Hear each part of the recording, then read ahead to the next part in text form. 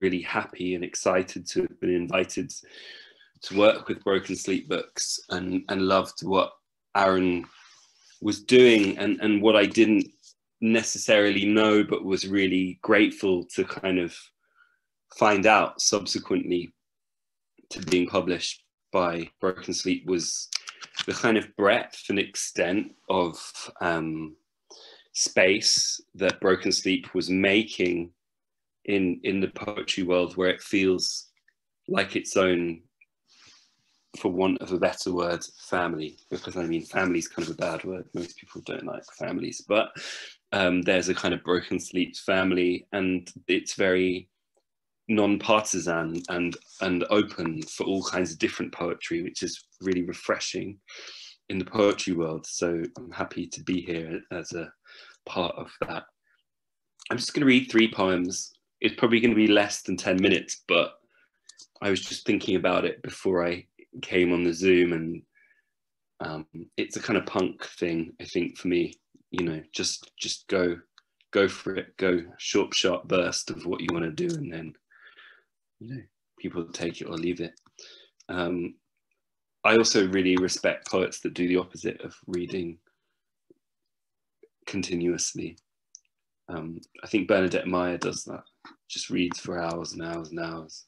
I respect that, but it's not really my thing. So this first poem is from the book, and the subsequent 2 are not. It's called Clown Town 3.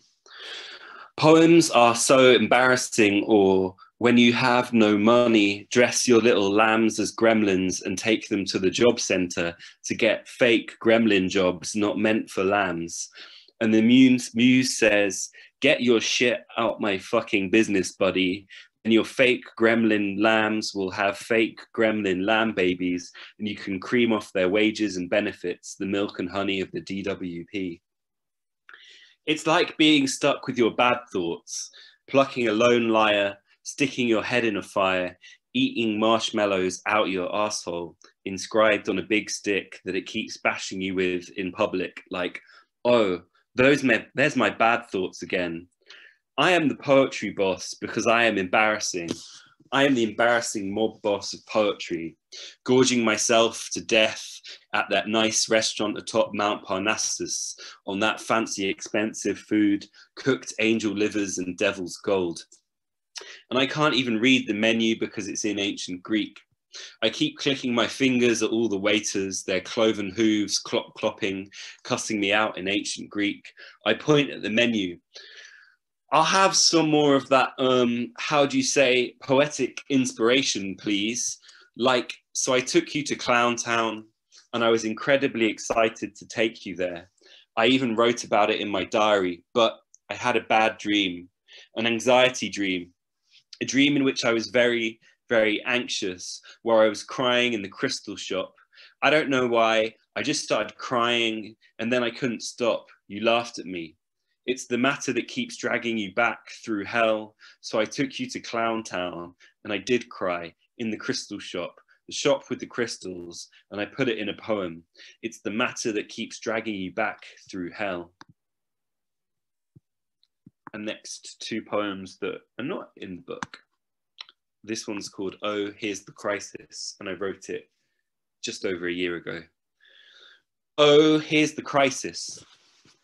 Well, here we all are, still crashing into the terrible economy of each other, singing all the old songs again, which I love, like, oh, here comes the crisis, the one that never left, like, hello sun, hello sky, hello moon, hello stars. Is there any life on your cruise liners? Any space left in your panic rooms?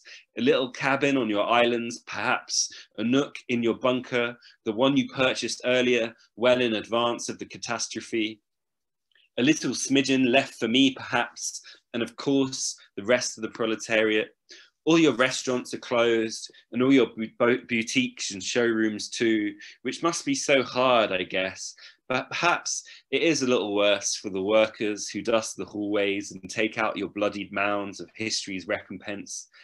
Then There's your silk rags, your yachts, your finest mechanical watches, your mounds of actual gold locked away, and your newspapers that you own that will hopefully collapse because it is entirely what you deserve, even though we know where the weight will fall first in the collapses to come, which is just a little song to say in as clear a voice as I can muster. Well, here we all are, crashing into the economy of each other, end to end, head to toe. Oh, look, here comes the crisis again, the one that never left. But oh, the first can be last if the last will it, because we know on what other courses the collapses go. And then, last, this is a poem I wrote a couple of months ago called We Will Have a Party. We will have a party. It'll be a really big party. We will invite as many people as we want. We will invite the nurses and the ambulance drivers and the cleaners and maybe even the doctors if they promise to behave. We will invite the road sweepers and the delivery drivers and the care workers and maybe even the builders if they promise to be good vibes.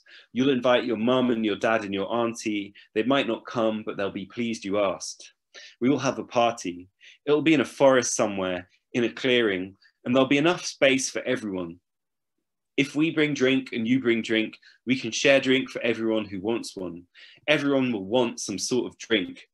It'll be a blisteringly sunny day. We'll bring snacks and cold drinks and damp towels for your forehead. There'll be flowers everywhere and many ice buckets. People will pick the flowers and make them into garlands. You can wear one if you want. There'll be enough shade from the hot sun and we can lie in the shade and chat. There'll be music played through a huge rig. It'll be slowly pounding music, music that gives you space. You will grind, your muscles tense and loosen, the bass will shimmer and the beats will pulse, throwing all those tensions out your body. You will get loose, you'll be loosened, will feel relaxed. You won't think about work or words or worlds, just make them.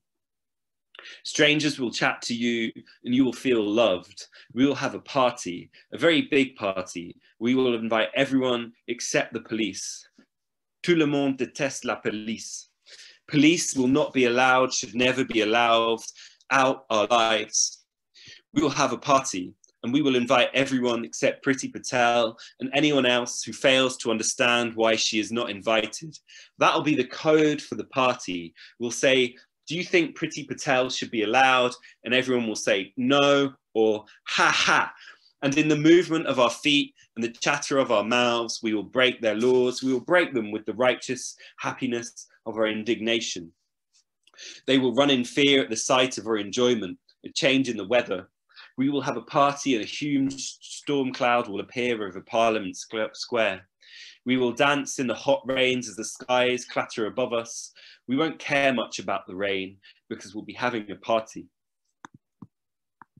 That's it. Thank you. And I look forward to hearing everyone.